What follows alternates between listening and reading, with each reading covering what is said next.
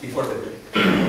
So now, instead of doing this relation structure complete Python that is kind of hard and the outcome is okay, but perhaps it's not solved the problem, and so if you have a text, the extracting knowledge base is not perfect, it's not really extracting all the possible relations that are in text. So these graphs are perhaps not the better to be used in MIR. So we develop another approach, more simple, to exploit the semantic information. So the idea is to create a knowledge graph from a text document, and so this knowledge graph is based on mainly on entity linking. No?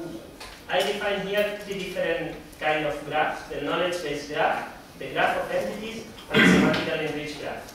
So I will explain now the difference between these graphs, and then in the next slides we will see how to apply this to MIR.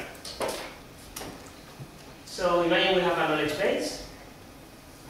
This a knowledge base like Wikipedia, for example, and we do a query and we get information, so we build a knowledge graph with the information in the knowledge base. So the knowledge base is also a graph, but we can take a subset, for example, all the music information that is in Wikipedia related to music, and build this knowledge graph with the information there.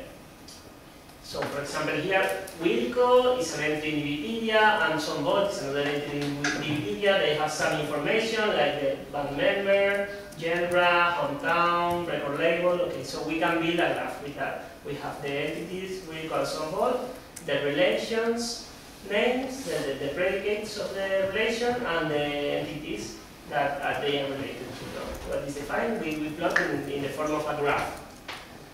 So, okay, this knowledge base can also be constructed with the process of relation extraction that Luis explained before. So we can have a knowledge base extracted from text and then build a graph from that and use that.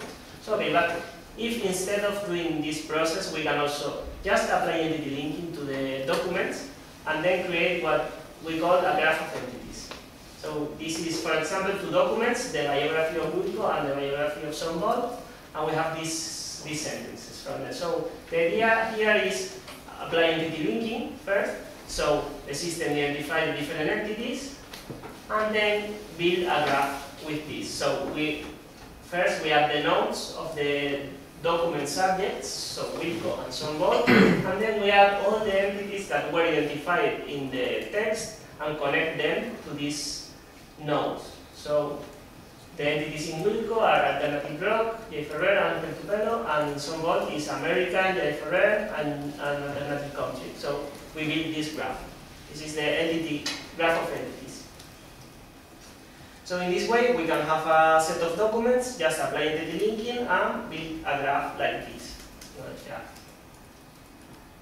So we have these two approaches, and we also can combine a graph of entities with information from the knowledge base and create what we call a semantically enriched graph.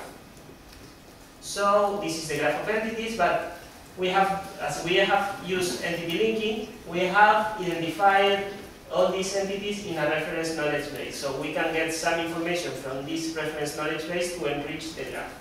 For example, Pentupelo and J. Ferrer are entities that were detected in these documents, and they are in Wikipedia, and we have information from Wikipedia of these entities. So we can expand this graph, adding more labels and more nodes with the information from Wikipedia. Like this.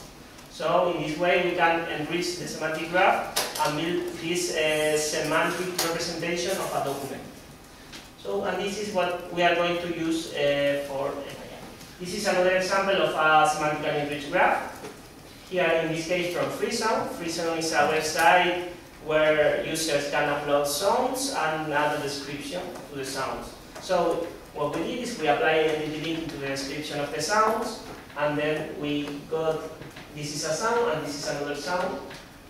We have the two words that were identified as entities, the Wikipedia or the Wikipedia results, and then from Wikipedia we extract more information, the categories of these entities and the broader categories. So in this way, at the beginning, in the document, you just have this. If you do this, at the end you have all this information describing the item.